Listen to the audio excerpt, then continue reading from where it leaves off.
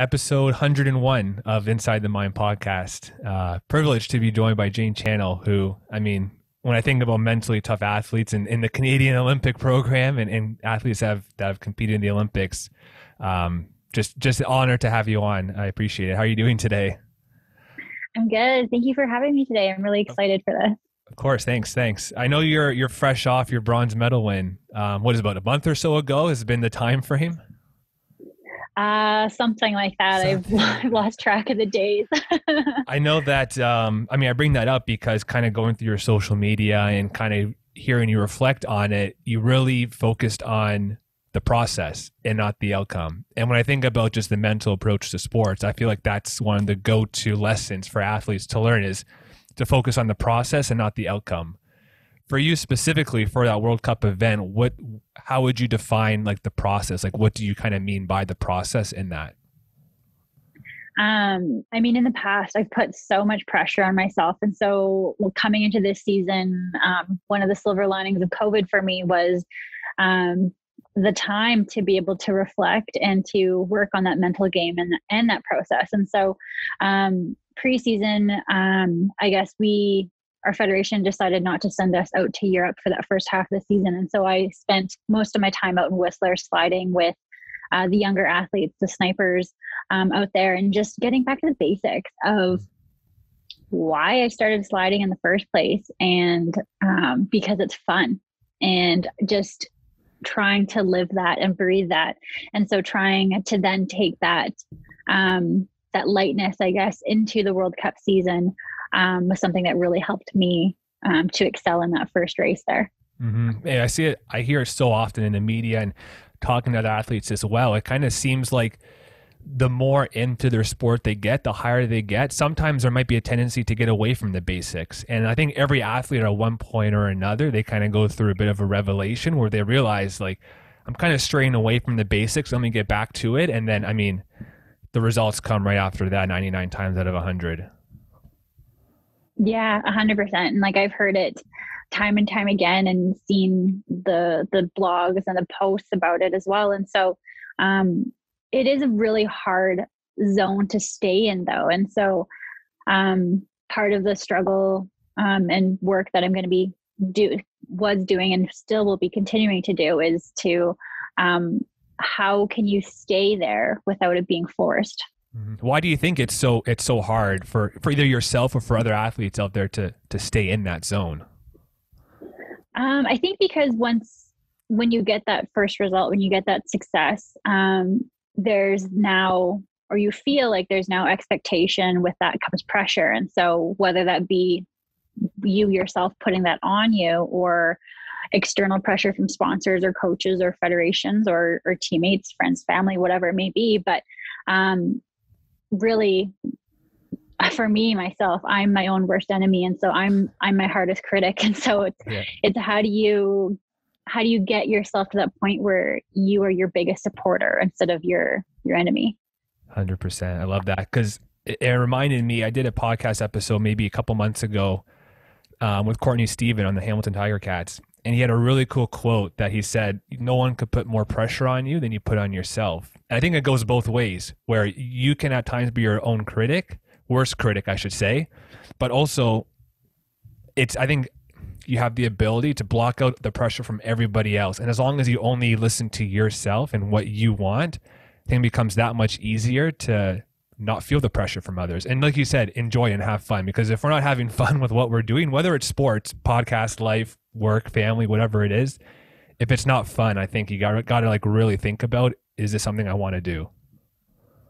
100%. Yeah. That reflection part to really see if you are loving your sport or if you're just loving the idea or the concept of it. And so it's definitely a battle for sure. You mentioned too, you kind of had some opportunity to work on the mental game and specifically, like we said, the process. Is that something that you usually do? Like it's a self-guided kind of journey, or have you ever worked with a mental coach or sports psychologist? I've worked with sports psychologists. I've worked with a few of them, and finding the right fit is is super important for anyone out there that is thinking about it. And so I guess you kind of have to shop around, which seems like a really funny concept, but it is super important for you to have that confidence and knowing that whoever it is that you're talking to is a good fit. And as well, though, this summer, even though I was working with a sports psych, it was more so of, I guess, a self-guided adventure this summer. Just, I was super busy with work and just the time just seemed to fly by. But the time that I did have seemed to be, I don't know, late at night or some time that was inconvenient to make a phone call or anything. So just kind of accepting it and being able to forgive myself, I guess, in a sense, or just, I'm not really sure the process exactly of it, but, I did a lot of work this summer, and it has added up for sure. I think that's such a challenge for most Olympic athletes. This isn't your job, 9-to-5 job is skeleton per se, right? Like a lot of people have that other job on the side to fit it in. I think it makes it that much more impressive. And I mean, speaking to the choir there, when you said like the time just flies by and then it feels like all you have to do is at night. Like for me personally, even recently with the work, it gets so busy and then 6-7 o'clock and I finally have a moment to breathe and it's like, wow, I got to like meditate. I got to do yoga. I got to stretch. I got to go to the gym, whatever it is. I've tried more and more to get myself to wake up like earlier in the morning, 5 or 6 a.m. to do it. But I'm like the least far away thing from being a morning person. So it's just super difficult to do that. I know there was for a bit in the summertime when I was just super busy. I was getting up at 5 in the morning to go and do my training before it got super hot. But I I actually stopped that because I had a really weird encounter with someone at the park I would go run at. And so I ended up just not doing that anymore. So I thought it would be safer if I didn't. So I resorted back to daylight's a good thing. Yeah. Yes, exactly. Yeah. I love that. When you kind of think back to your career and really just kind of, I think every athlete goes through adversity, but when you think back to your career, is there a moment in your career where adversity really seemed to shape you to the athlete and the person that you are today? Yeah, 100%. I think for me, that moment was back before my skeleton days, back actually in my track and field days at Simon Fraser University. And it's when I had lost my boyfriend back in November of 2009. And he was the biggest advocate of dreaming big and then dreaming even bigger after that, and fully challenging yourself to just put yourself out there and to give it everything you have with no regrets. And without him, I would not be where I am today. Mm-hmm. After graduating university, I'd be fine with leaving sports, leaving that competitive atmosphere. And instead, I wasn't done with sports. And so with having his influence and taking a chapter out of his book, that's when I moved up to Whistler without ever having tried skeleton before in the fall of 2011 and said, this is what I'm going to do. An incredible leap of faith that is, to go into a sport that you have no experience with and just to take that leap of faith. I think that takes, and I think that really speaks to not only like the value of self-confidence, but the value of surrounding yourself with the right people. And I think every athlete, they can count on those 2, 3, 4, 5, maybe in some cases just that one person, but that person or that group of people that pushes them to that extra step and gives them that confidence in their potential to live the best life they can as an athlete and as a person. 100%. I agree. It's I feel really privileged and honored to be able to have known him. So it's something that's super special. And I know that my friends and family as well have helped this whole journey with supporting, even though who just uproots themselves to go and try the sport they've never tried before. So my family's been also like my number one supporter. So it's been super special and amazing to have them along this journey. I got to imagine it's tough too. I mean, in the sport like skeleton and just at the nature of being an Olympic athlete, because I mean, out of, for example, 10 competitions throughout the year, how many are in Canada? Probably not many. Like, you're traveling all over the world, right? So I think to have that home base and those people to count on, I got to imagine for someone in your position, it just means the world. 100%. Yeah. Canada, we only have one working track now. The Calgary track has been half blown up, and there's no talk as to when they're going to renovate it and fix it back up again. And then there's two tracks in the States, one in Park City, Utah, and one in Lake Placid, New York. And so we'll be lucky if we have a World Cup race in Whistler and then one in the States. So we're really only in town for preseason and postseason sliding, with maybe that odd week or two in North America. Otherwise, we're out in Europe mostly. Yeah. That's got to be even frustrating too, just that level of uncertainty as an athlete, not knowing kind of what the future holds in terms of events and whatnot. Because for something like, for example, like the NHL, like, it's clear there's Stanley Cup playoffs. For the NFL, there's going to be a Super Bowl. But for a lot of sports out there, I think COVID kind of really has messed things up a lot, just in terms of that uncertainty. Yeah, it has for sure. But it's really taught me to how fluid you have to be and how just rolling with the punches you have to go with it. And so when I did go out to Germany, I had no idea if everything was going to get shut down the day after I got there, or if we would actually be able to have our races. Like, there's so many rumors that float around just with regards to, like Switzerland's going to close, or Austria is going to close, Germany is going to shut down, like what's going to happen. And so I think just kind of taking everything with a grain of salt until it actually comes, like the policies or whatever it may be, come into effect, was super important to be able to just kind of remain staying in that moment and focusing on what's important now. For sure. And I love how you mentioned remaining fluid. I think that's such, again, like one of those key lessons for athletes to kind of start to learn if they want to better their career. How do you personally stay fluid? Is there something that you tell yourself, like, daily, that you kind of practice daily to stay fluid? Is it something that you tell yourself when something unexpected happens? Just how do you guys overall remain fluid?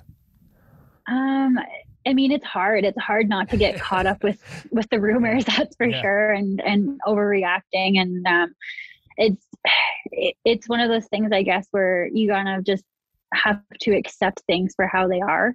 And just to not make any sudden decisions, and be able to have that, even if it's like an hour or two, to just kind of think things through.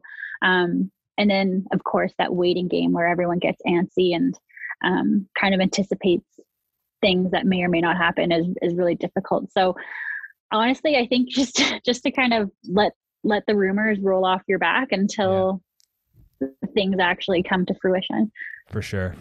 Do you feel like that's the part of your journey as an athlete mentally where you've improved the most, remaining fluid? Or is there another aspect in terms of your mentality where you feel like because I know you've been in the sport for probably about 11 years now, right? Since 2010, 2011-ish. Are there other aspects of your mental game where you feel like you've improved even more? I think so. I think, yes, of course, being fluid is something that everyone's had to morph and change into and accept this year. But throughout the years, one of the biggest mental winnings, I guess, if you want to call it that I'm still learning and trying to accept, is that that self-confidence and knowing that, like, you are good enough to be there, that you do have the skills to compete with the best, like you are where you're supposed to be. And so just that self-confidence, I guess, that self-worth, and answering those questions of, like, why am I actually doing this? Like, do I enjoy it? And because, like, those down days, those times when you have like those like awful training days or whatever, like, you just have to remember that those bad days make the good days great. And it's been a hard concept for me to be able to acknowledge and accept. That's for sure. I mean, like, bad days are unavoidable. I think there's a perception out there where people, they try to have every day perfect and schedule every day just as they are. But I mean, like, the world happens, like, we're humans, like, mistakes happen, things come up, whatever. Remaining fluid is probably the better approach rather than expecting every day to go perfect. Yeah, 100%. And I think just remaining fluid just encapsulates so many different concepts with regards to like my journey and just kind of being an athlete and like a high performer in any field for that matter. And yeah, it's been a it's been a COVID year. If there's a year to practice being fluid, it was Yeah. I gotta imagine. Yeah, 100%. Was there a time before COVID where you had to really remain fluid? I guess I don't know like how crazy the skeleton scene was before COVID in terms of, cancellations and uncertainty, but is there a time in your career where remaining fluid also helped you outside of the context of COVID? Yeah, for sure. I like, again, it applies to everything and anything. Like the one instance that really sticks out was a while back now, we were supposed to have a race in La Planche, but the track was just super bumpy and they ended up canceling the race and moving it to Eagles, Austria, where, long story short, I ended up hitting a broom. And so just kind of, no pun intended, but brushing that run off and trying to then refocus and put together another solid run. And just kind of the outcomes from that. You just have to remain in that constant state of everything's going to be okay regardless of the outcome. 100%. Because like, that's another thing too that I try and really, especially with the younger athletes that I kind of consult or coach with, I think it's cool to think of specific scenarios that come up like day to day in your athlete that you can plan and prepare for, but there's also situations that come up that you can't plan and prepare for, like a broom, for example. I remember seeing that when it happened, probably was Jay and Dan on their show, Sports Center, when that happened, and seeing it, like that's something you can't prepare for at all, right? But it's the process. If we go back to the process, like the process of how to remain fluid, then you can kind of generalize that to other situations as they come up. Yeah, 100%. Like all these concepts cross over from sports to like job life to like everyday life. Yeah. So, I mean, every time I talk to an athlete, they always tell me like, as they're able to be more confident in their sport, they're able to be more confident in their life just in general. And I think it even sets them up even better for after sports when they decide to retire. Like that confidence that you build, it permeates throughout your whole life. Yeah, it really does. Just knowing that you got through your hard days. Like what's that line? They say like you've made it through 100% of your hard days. So you'll make it through today or something like that. So, yeah. So like 100%, like, yeah, I think it all crosses over really well. Is you mentioned, still learning. I think that's such a key concept as well. Just in terms of the mental side of the game, because I think for any athlete, when they reach the pinnacle of their sport, they still have to improve. They still have to adapt and whatnot. For you specifically, is there a specific part? I know we've talked a lot about remaining fluid and whatnot, and kind of that still is an ongoing goal for you, but is there anything else mentally that you're really trying to just focus on right now, or even like healthy habits or something that you're trying to integrate into your life more and more as you think about 2021 and forward?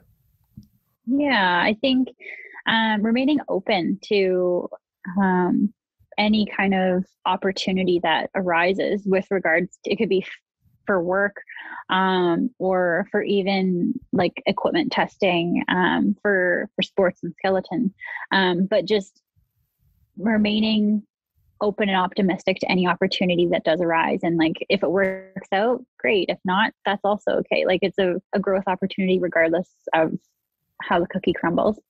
Yeah. It just made me think back to like just maybe a couple of years ago, how many opportunities I could have been given. And just like my first instinct is to say no, and I just run with it. Right. And it's hard, I think, because like the older we get, kind of our learning history gets more ingrained into us, where like we kind of maybe have an idea of what's going to work and what doesn't work. But like you said, like that openness and optimism, like there's so many people, I bet you, that they have an opportunity that comes by and their first instinct is to say no for whatever reason. They could be scared. They could be fearful that it won't work out, but you don't know until you try. And I think that's also like one of those important lessons, not only in sports, but life in general. Like if you don't try, you don't know if it's going to work or not. So you might as well, like, what's the worst thing that could happen type of thing. Yeah, 100%. And I always like to live life with no regrets. I never want to look back and think, oh, what if I did that? Or what if I had tried that? And so every moment, every opportunity I want to take advantage of and learn as much as I can from it. And it'll make you a better person, or like build character, if not in the long run. That's like, it hits home to heart so much, because like that's the exact reason why I started this podcast, because I had the idea for so long. I wanted to do something like this. Like, I'm so passionate about sports, so passionate about psychology and human behavior and just the mental side of everything. And then I'm not sure if you're familiar with Gary Vaynerchuk on social media. He's like the short guy from New York. He's like a huge entrepreneur marketer guy. And he has a lot of videos like this about like not regretting anything and following your passion. Just one day, like I was definitely scared when I started this, like started messaging athletes. They don't know who I am. 99 out of 100 of them say no. But again, it's like the one that says yes. And then you just build on it. And I think a nice bridge there between sports and just life in general, about just take a chance with something. And if you like it, like whether or not the outcome is the way you expected it to be, I think as long as somebody out there takes a chance on something and they just enjoyed the process, like that's a win. Anything else is extra. 100%. Yeah. And like, you'll never know unless you ask. And so if someone says no, like you're no better off or you're no worse off than you were beforehand. Right. So I think it's just a matter of people are afraid of failure. And I think there's so much to be learned from failing that people shouldn't be afraid of it, but rather, I mean, embrace it to an extent, but obviously try to succeed through those and take what you can and leave the rest, so to speak. That never really came up for you when you had started in the sport of skeleton. Again, it being such a new sport, those thoughts really never crossed your mind. I know we talked about kind of like the backstory behind it, some of the inspiration. Was that like, did you have like literally full self-confidence and just fully accepting like this just may fall flat on my face? Oh yeah. Like 100%. Like it was, it was one of those moments, looking back, I was reflecting on it the other day actually, and thinking like, what was actually going through my head at the time when I decided that this was what I wanted to do. And I don't actually remember, unfortunately, but it was just one of those things where if it didn't work out, then that's fine. Like it's an experience, and it was like, it was fun and it's a story. But at the same time, if on the off chance it did work out, like it has, then where could I take it? Where could I go with it? Right. And so it's just kind of taking that leap of faith and trusting the process, that this is where you should be right now in time. I remember, it's 2021, maybe about 5 or 6 years ago, when I was at McMaster University, they had a bunch of like bobsled trials going on for the Canadian team, or maybe it was Ontario, but I went to it and I tried out for some of them. Didn't go so well. I got injured and whatnot. But for me, like thinking about going into a sport that I was so new to and had so little experience with, I mean, how many people grow up bobsledding? Probably not a lot. But for me, really what the drive was like the opportunity to represent like my country on some sort of stage. Like that's got to be just all the motivation an athlete needs in their life, is to be able to like say you're on an international stage, representing your country, representing your friends and family. I think even just the 1% shot of doing that should be enough motivation for any athlete out there to tackle any sort of like international sport dream that they have. 100%.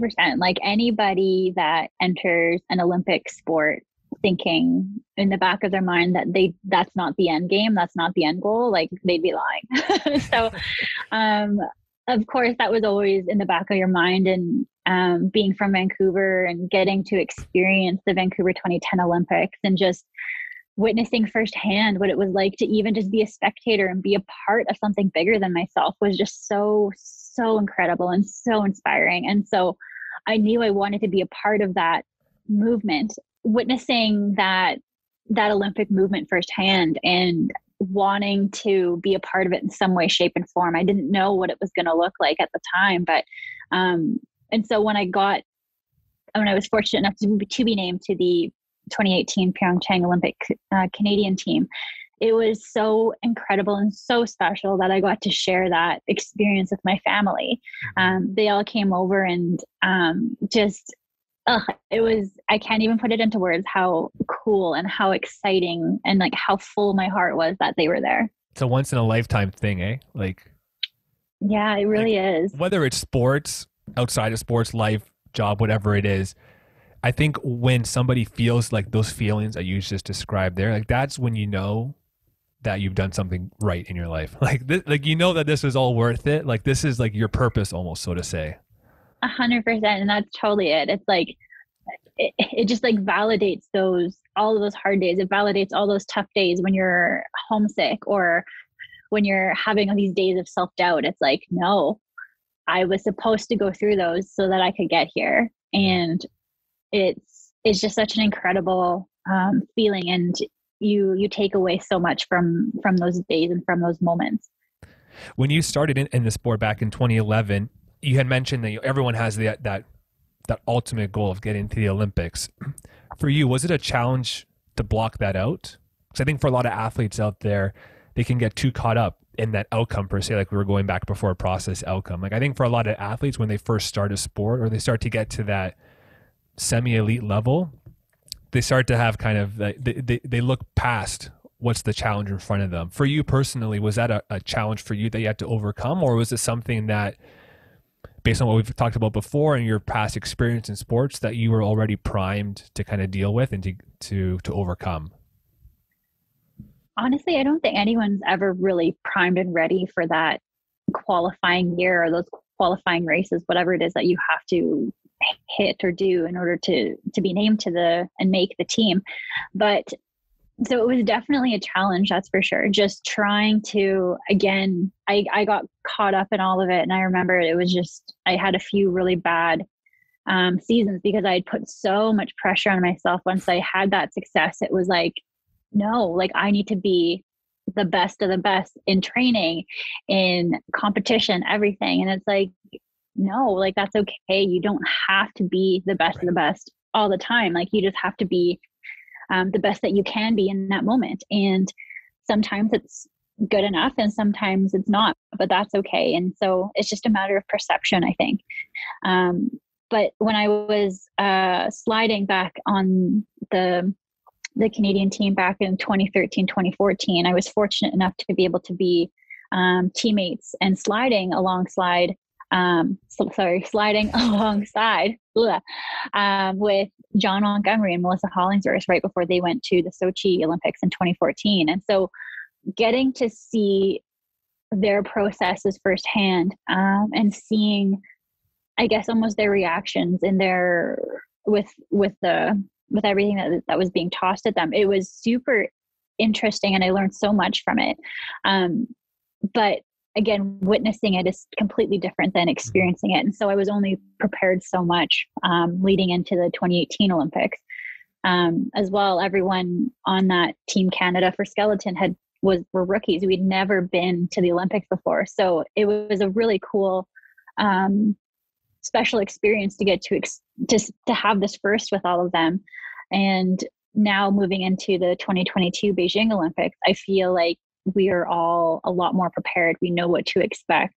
And I feel like it'll be a different ball game moving into that year. Did you find that when you had that opportunity to train with other sliders in 13, 14, did you find that their process maybe was less complicated than you thought it would be? Yeah, 100%. Like I thought that, I mean, I didn't know what to think, but their process was not what I thought it was, that's for sure. And so, it was super insightful and interesting in the fact that, like, perhaps now looking back, actually, now that you mentioned it, I'm like reflecting a bit now, and I 100% overcomplicated things. And instead of just letting things, like getting back to it, letting things flow and be fluid and be natural, I was creating all of these complicated scenarios that didn't exist. And it was me fighting myself against it. So, yeah. And I mean, you know, to full circle this podcast is getting back to the basics. Like when you see someone like John Montgomery, who, I mean, the number of medals that he's won throughout his career, to see the success that he has with probably such a more simplified version of the process that some other athletes have. I mean, I think that gives you all the evidence you need that it's just the basic process. And if you start there and if you can master that, I think the rest just falls into place. 100%. Like, and it's funny that you say to master that, because I don't think anyone can really master the ability to have fun. So it's always and that's when it gets back to the process, and just like whenever I feel like I'm getting caught up with things, I really try to just take a step back and just breathe through it, like acknowledge that, like, okay, I'm feeling these feelings right now, but it's going to be okay. Yeah. Like at the end of the day, my friends and family are still going to love me regardless of the outcome. And they're going to know that I tried the best I could for that day. And that's something that's really helped me to remain in that basic mindset, where they're going to want me to have fun. Yeah. So why should I not have fun? Exactly. And just how you mentioned there, kind of like taking a step back, breathing, understanding the emotions that you're feeling in that specific moment. I feel like that's like accepting an emotion and processing it and dealing with it in a positive manner, I guess, is such a more beneficial process than just pushing the emotion to the side. Such a more beneficial process to accept the emotion and to push it to a side. I just see so many athletes, younger athletes that I talk to, they feel these certain emotions and they have no one to open up to, and they don't have the skills to process it themselves. And I think it's just like that negative feedback loop that happens, that the more that you push away the emotions, the harder it is to deal with them. I really like how you mentioned there, though. I think that's a really practical tip for people to take from this podcast, is when you feel any sort of emotion that could potentially be overwhelming, take a step back, breathe, do some sort of breathing exercise, count to 10, whatever it may be. Accept the emotion, understand why it's happening, and just know that like it's going to be okay. Like one little moment doesn't define you as a person and your emotions. Like just, you can get past it and move on. 1,000%. And that's just, again, it's allowing yourself that time to be able to take that moment and to allow yourself to process it. And it may take minutes, it could take hours. There is no timeline to it, but it's a matter of that recognition process, and it's going to be okay. And yeah, that's something that I was working with on through the summertime, is I would just kind of compartmentalize things, and it would just build up. And then it would just, the summer, just kind of, again, having that time on my own, I just working through those like emotions. I don't know how many times I cried at night, good gosh, but like, that's okay. That's emotion. And like, you have that emotion because it means something to you. And so, yeah, it's just letting yourself be in that moment and work through, and experience it to its fullest. I think that's a beautiful spot to end this conversation, with some real practical tips for other athletes out there, and probably other people that aren't even competing in sport, but just the whole process or the whole notion, of how to process emotions and just being okay and accepting them. I think that's a beautiful way to end this off. I appreciate your time, Jane. It was a pleasure talking to you. I mean, I had a lot of fun, a lot of insightful tips for not only other athletes, but myself. I definitely took one or two really key things that I can integrate into my daily practice. So appreciate it. Yeah, thank you for having me. It was a fun conversation to have, 100%. So thank you.